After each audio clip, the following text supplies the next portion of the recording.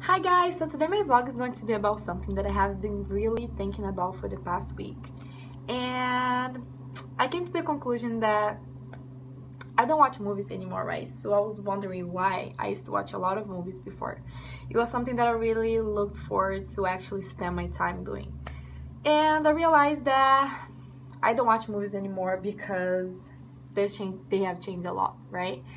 And one of the things that I was thinking is that about the difference from the movies before and the movies now. We have gone from the Apocalypse Now, the Godfather trilogy, to the 50 Shades, Cats, and the Emoji movie.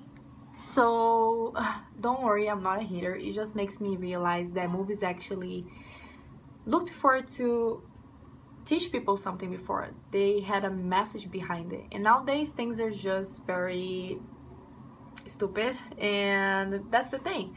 It's all about money nowadays, and people like to watch stupid things, so they want to sell, and that's why the film industry has been focusing so much about those things. And I'm even wearing my shirt from Clueless because I think it's a really cool movie, and it's not even that old. It's from the 90s, but even though it's not that old, it still taught something about a lot of the things that we do today, especially the millennials. And it was actually about movement.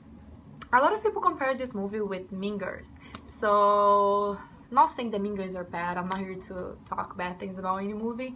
But I'm just saying that this movie actually taught something. Mean Girls, when I watch it, just teach me how to prevent someone. So, I actually came here to create a debate. So, I want to see in the comments below what you guys think about this topic. Do you rather watch the old movies or the new movies?